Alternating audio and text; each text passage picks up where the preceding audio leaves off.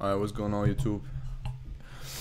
Today I decided to make a video about how I make beats. Honestly, just I love talking about music, and maybe I'll explain a thing or two. This is not necessarily a beginner's tutorial. Like, there's a bunch of other videos that do better explaining than me. I'll just do what I usually do, and along the way you just can take away a thing or two from my process, so you can implement it in your own productions. Yeah, I'll just go with the flow, see what sounds good. Let's go. Okay, so let's start with a melody. I'll try to sound design something cool here.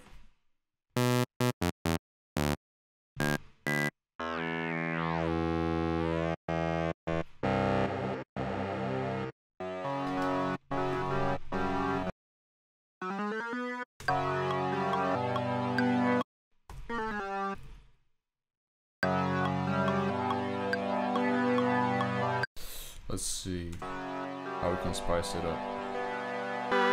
Okay. But yeah, let's just roll with this. You have to kind of add the things that you hear next immediately. Like, I already hear a specific type of 808 here. Let me find it. Let's put it in. Maybe it will. Because sometimes the 808 is way too low for it to have an effect, so you have to kind of play with the octaves here. Well, let me add a compressor to this melody that we have here, because it's sounding harsh a bit. So reverb here. Now let's mix the 808 a bit better.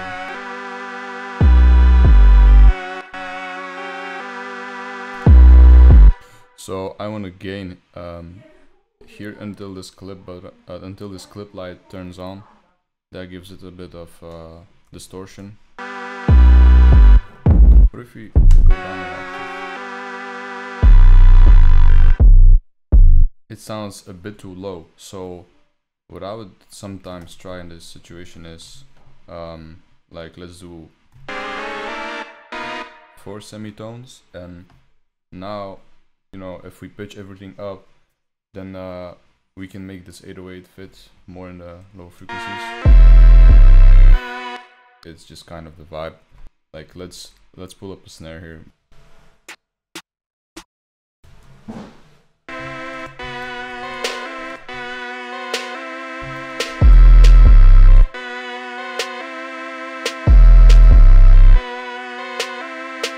Kind of want it to be shorter. That's good. Let's figure out a second layer here. That sounds smooth. See, this is something you might use for an intro, because it's a bit lower energy, no? Here comes the hat.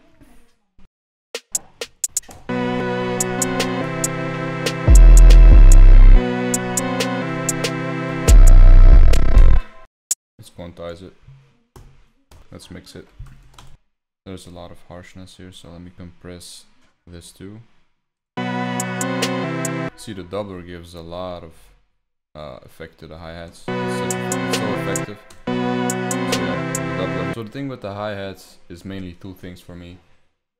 Not to overcomplicate it, and two, it should not sound harsh. I use overdrive and imager. I can really specify everything, like the space and the volume and the frequency here. This is like a quick way to low cut, high cut something. It's way quicker than using an EQ here, and it also has this drive knob and a tone knob. This combined with the imager really gives something its own place in the mix. So together it sounds like this. I feel like this hat could be a bit better here. Maybe transpose it down. Let me use this here to make the snare really pop. This is with and then without. It's a huge difference. Alright, it's way too hot in here, man. Okay, so I changed up the melody here. to this. Something simple, right? We might even send it to the reverb here.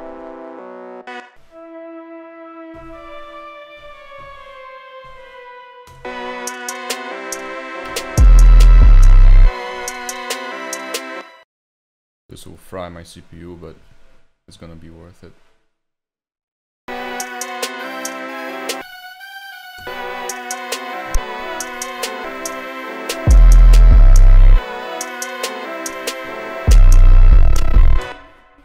Something like that.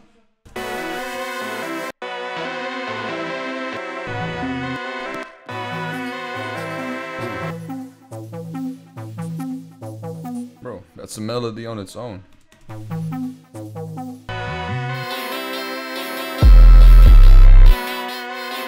This will add the bounce that we need here. Now again, it sounds out there, you know, so we will have to give it the place it deserves with the two plugins that I mentioned earlier. Okay. Let's see if adding a chorus will make the sound a bit less harsh.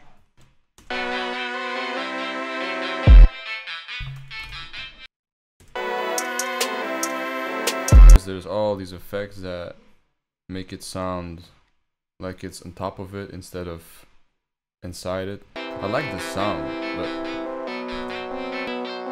yeah, this will work.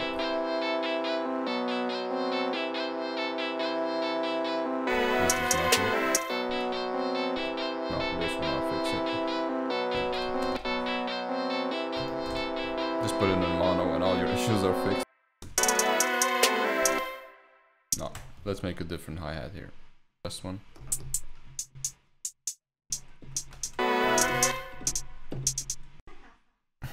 Is it me or is this bass not hitting correctly here? What the hell? What I like to do sometimes is just ignore the first part because we'll add a kick anyway. So. Again, send it to the doubler, like -9, make it wide. Also make it shorter.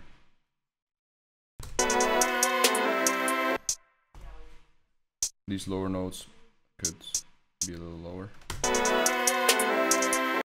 Like this, and here we will do a little bit faster, like that. So here comes the fun part, because we have kind of a melody here, right?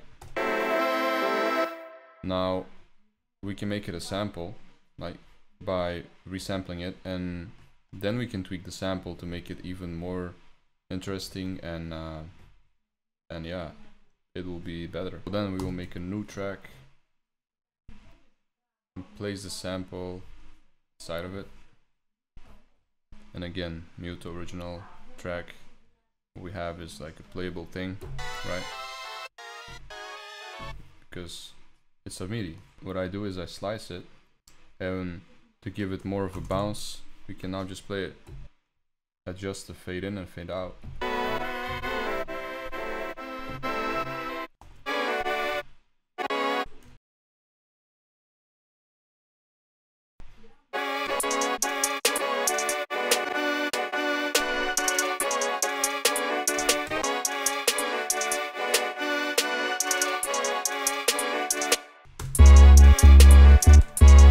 Something is wrong with this 808. I don't know what it is, but it hits not at the right time. I don't know. Let me choose something else. So yeah, I was designing this 808 here, and I wanted to show you this plugin here. It has this jitter knob, and it adds this jitter at the top end.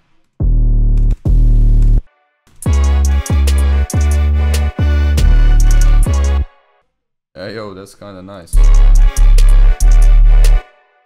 Let me add a bit of this. That's another way you can add top end to your 808, right?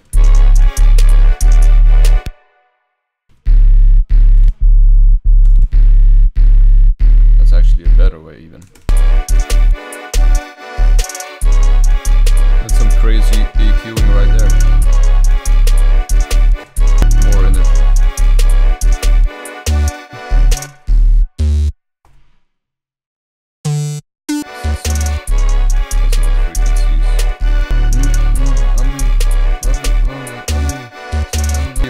bring out the drums because they kind of now disappeared because of the bass. I don't have good saturation plugins, but I'll try to use what I have. Let's see if that made a difference here.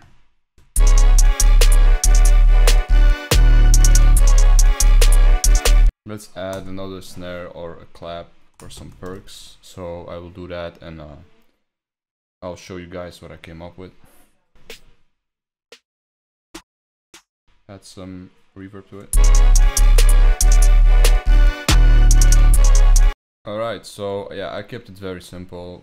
We have also this to play with, so you could add even more layering. So we can play the instruments that we sampled originally, introduce them back in the melody, right? Those are essentially the same sounds. A great way to expand your whole song. Make a new arrangement, because you have these instruments ready to go. You just have to keep in mind that you transpose it again, because otherwise it would not be in the same key. Also, what I like to do is place a hotkey on this mono knob here. So I press this, I press M, right? And now I can listen to it in mono just by pressing the M key. It's a quick way to like check the mono mix.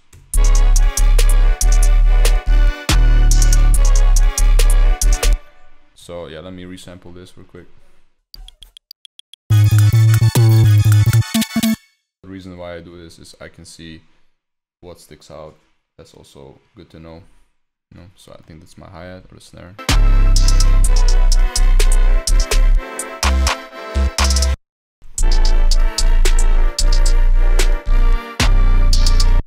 And now I will finish it, add a little touch to it, arrange it, and yeah, that's it.